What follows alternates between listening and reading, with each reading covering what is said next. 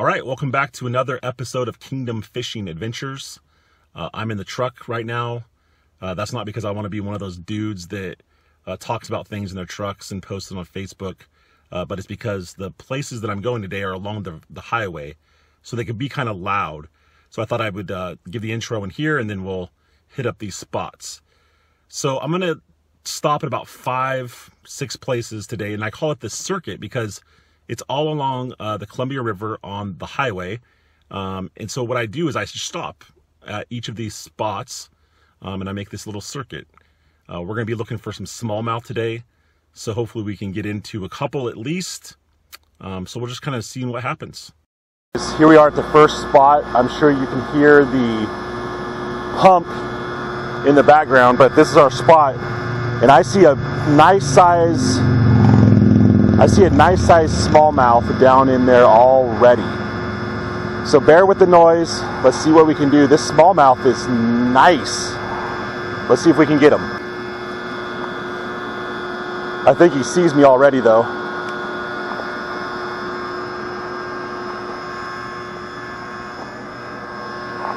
Oh, here he comes already. Oh no, he passed it up. He's coming back. He's coming back.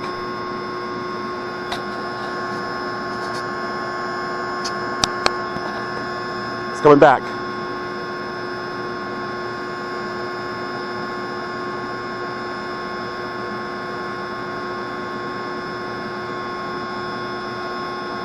Oh, he's swimming away.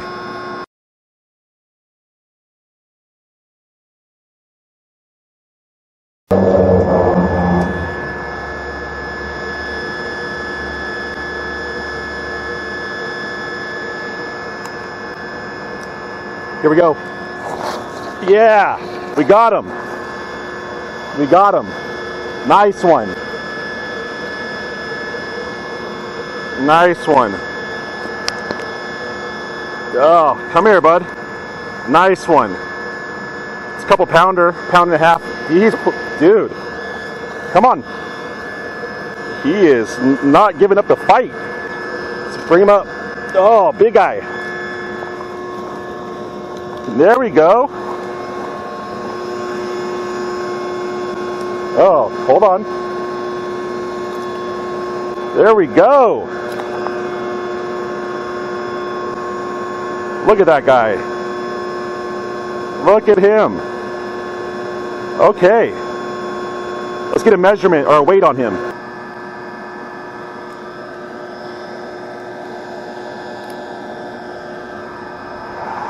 Oh wait, I was way off. 2.47.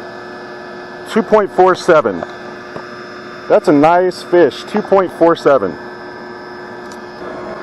So we finally got him. There he is in all of his glory.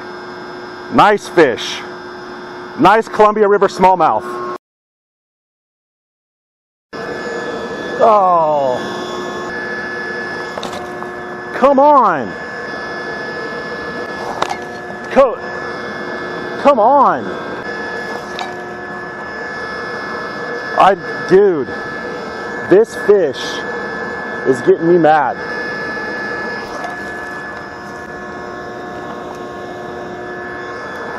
I don't know what to do. What the heck? Come on. So this is a spot that my family and I call Noodle Point. It's not the real name. We just call it that because my daughter, I called her Noodle when she's a baby, and she caught a bass out here on this little point, so we called it Noodle Point. As part of our family devotions, every night we get together and we go over a catechism, but we also work our way through a chapter of the Bible a day. And so the kids, they read the chapter for that day during their homeschool, and then that evening when we do family devotions, we go over it. And we just finished Jonah, and I've read Jonah obviously many times, and even in college I taught a class about Bible study methods using the book of Jonah. So I'm pretty familiar with it, but it's interesting when I'm teaching it to my kids because, you know, kids are always used to that Sunday school kind of interpretation of Jonah, and they focus on Jonah as this prophet who disobeys the Lord, but then he obeys God. And that's a lot of times where kids land. And as I was teaching and we were going through it together as a family, it's just interesting how many different themes there are in Jonah. Very important, very critical themes that kind of just weave their way throughout the story. Because, I mean, when you think about it, in the first chapter of Jonah, Jonah receives a call to go to Nineveh, that great city, and call out against it, tell them to repent.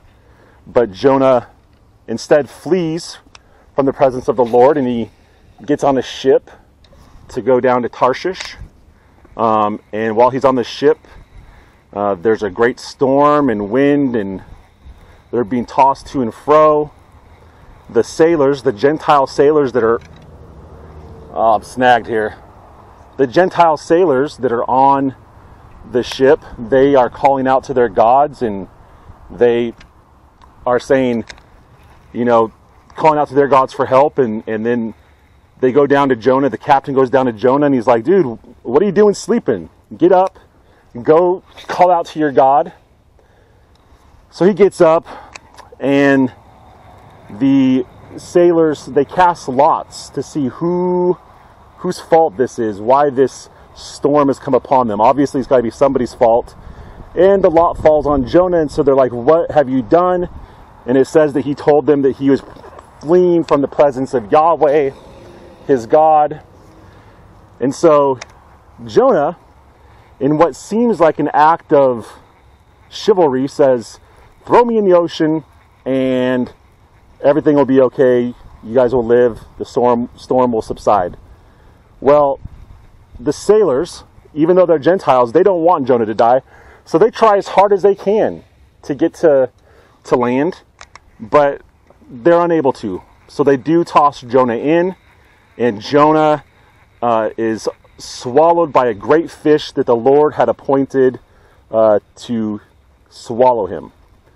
Chapter 2 is Jonah in the belly of this great fish, and the great fish takes him down to the depths of the ocean. It says that the weeds were wrapped about his head, that he was at the root of the mountain, so way, way, way down into the depths of the sea. And Jonah calls out to God from there, and God answers, and has the fish spit Jonah up on dry ground. Chapter 3, Jonah goes, God tells him to go into Nineveh again. This time he obeys somewhat. It says that he went a 1 day's journey into a city that was big enough for a 3 days journey. But he goes in, he tells them to repent, or else in 40 days Yahweh's going to destroy them. And the Ninevites, they all repent. Even the king puts out a decree for everybody to repent. Then, chapter 4, we understand why Jonah didn't want to preach to the Ninevites. He goes out there and he sits, it says, east of the city to see what would happen to the city. So he's still hopeful that God will destroy it, even though they've repented. And so he makes himself a booth, and like a little shelter, and he sits out there. And God says to Jonah, are you good to be, angry? And Jonah's like, yeah, I'm so angry, I want to die. And he says that the reason that he didn't want to preach and call for repentance of the Ninevites is because he knew the character of God, that God was gracious and merciful, abounding in love, and that if they repented, God would save them. And Jonah, frankly, didn't want them to be saved. And now he would rather die than see them saved. And so God teaches him an object lesson by, as Jonah's sitting there in this heat, causing this plant to grow up over him and give him shade. And so Jonah's like really appreciative of this plant, but during the night a great worm comes eats up the plant, and then the sun the next day withers the plant away. No more plant for shade.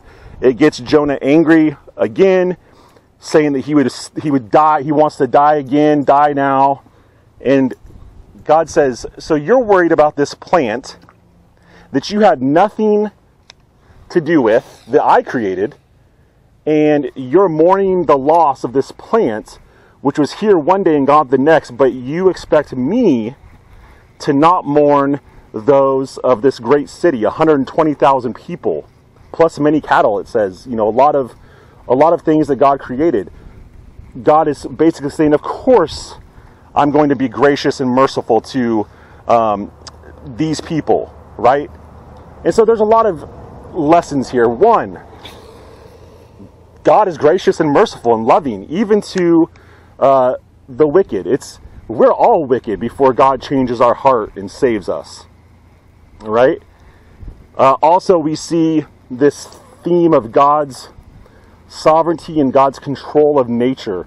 You know, God appointed the storm. God appointed the fish to swallow Jonah. God appointed, and God does all these things. Even with a disobedient prophet, God still manages to save the sailors that are Gentiles just through these acts. Jonah didn't do anything there, but at the end of chapter 1, it says that the sailors made offerings and worship to Yahweh, right? So he saved these sailors despite Jonah. God does all that he pleases. There's also, you know, the theme of fleeing from the presence of the Lord.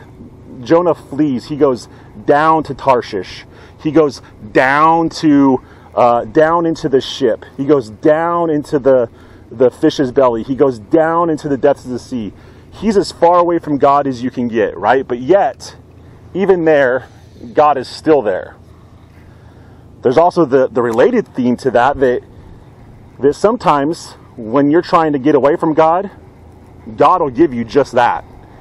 God appointed that fish to take Jonah to the depths of the sea, as far away from him as possible. It's kind of like God said, all right, Jonah, you want to be away from my presence? Here you go. And then once Jonah was there, he didn't like that very much. So there's a lot of good theology in Jonah. There's a lot of good lessons to be learned. We often focus on Jonah when really the purpose of Jonah is to focus us on God and what he's done through Jesus Christ, his great mercy, his great love, his grace that he gives people. We're talking about the Ninevites. The Ninevites were the enemies of the people of God, and yet God had compassion on even some of them. And that shouldn't be surprising, right? I think about who and what I was doing before God created a new heart in me and caused me to be born again. And it should be no surprise the way that God is gracious and merciful. So it's just a really good story, and it goes much farther than a nice Sunday school story. And there's many other themes there too. I mean, we could go on and on. That book is just rich in theology.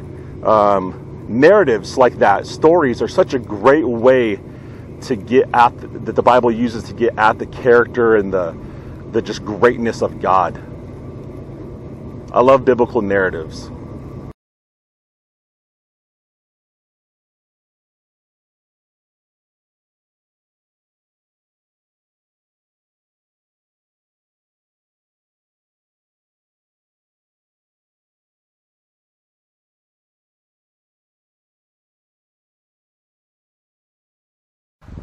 All right, guys. Well, as you can see, I'm back home. All we managed to do today was catch the one fish. Now, it was a nice fish. It was 2.5 pounds, but that's all we could really muster. It was a weird day. Got started at a weird time. So hopefully next time is better, but we'll take one fish. One fish is better than no fish. So we also got to talk about the book of Jonah. So once again, a rough day, but not a bad day. It seems to be kind of the theme around here. Thanks for tuning in to another episode of Kingdom Fishing Adventures. Please subscribe and like, leave comments, and as always, remember, live in light of the kingdom.